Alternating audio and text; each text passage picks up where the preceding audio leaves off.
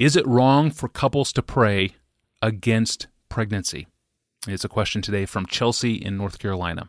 Pastor John, thank you so much for all that you and the desiringgod.org team do online. My question, do you think it is sinful for me to pray to not get pregnant? I love my children, but I don't think I can handle any more right now. My husband says it's not a sin, but I feel so selfish praying this prayer, especially since God has closed my closest friend's womb. Is it biblically sound to even pray to God to close my womb for a season? My short answer is that it may be biblically sound to want a limited number of children if your motives are informed by the priorities of Christ and the Scriptures. I know some would say, well, that's contradictory because it's precisely the priorities of Christ and the Scriptures that tell us not to limit the number of children we have. They're a blessing, for goodness sakes. Why would you do that? But let me try to show you how I'm thinking, and then you can decide whether it's contradictory or not. In Genesis chapter 2, verse 18, God said, "It is not good for the man to be alone. I will make him a helper fit for him." So not good to be alone. Then verse 24 says, "Therefore a man shall leave his father and mother and hold fast to his wife, and they become one flesh." And back in Genesis 1:28, he says, "Be fruitful."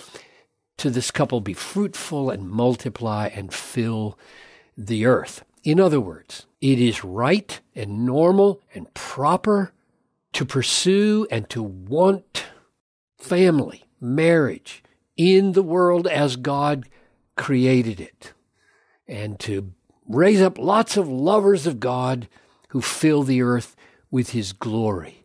I would say that's normal and good, and God says it's not good for man to be alone. Let him marry, become one flesh, and fill the earth.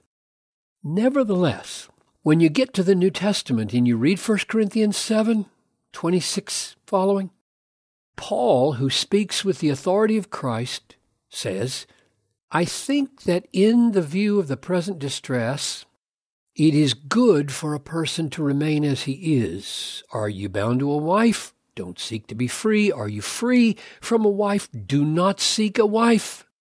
But if you marry, you have not sinned."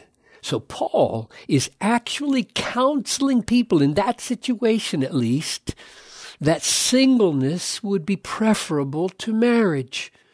And he gives his reasons later on, and they have to do with greater devotion to the Lord. But it's astonishing that in view of Genesis 2:18, it's not good for man to be alone, that Paul would say there are times and there are reasons when it would be better to be alone, not to marry.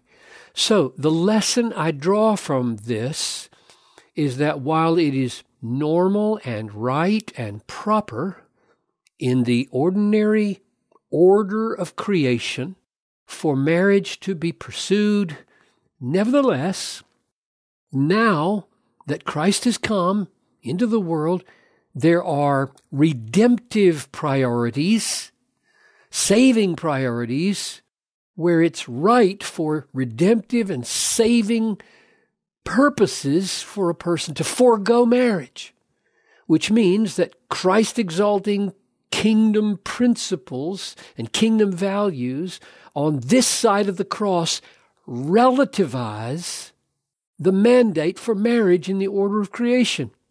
In other words, the goodness of it is relative to the glorification of Christ and the advance of His kingdom. Now, if that's right thinking, then I'm suggesting that the same principles apply to having children and loving to have your quiver full of them. Psalm 127, which we should love. In other words, this is the normal, right, good pattern for all people in the order of creation.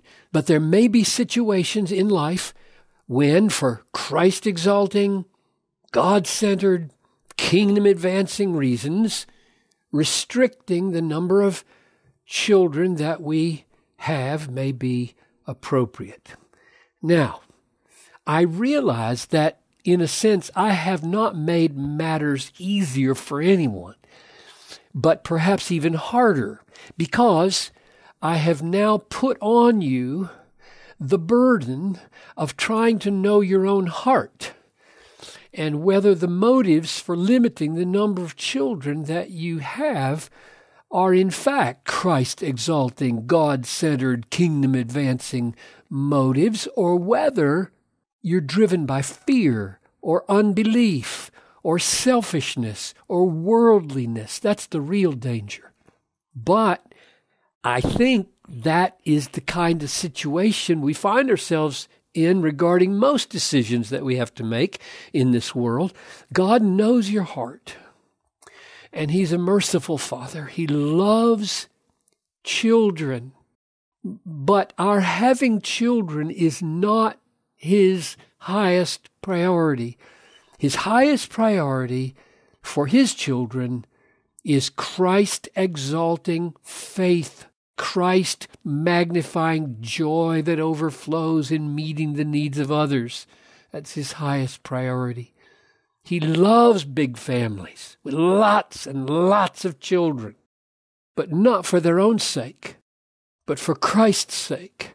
And the issue is, do our lives with many or few children magnify the greatness of Christ, whether married or not, and however many children we have?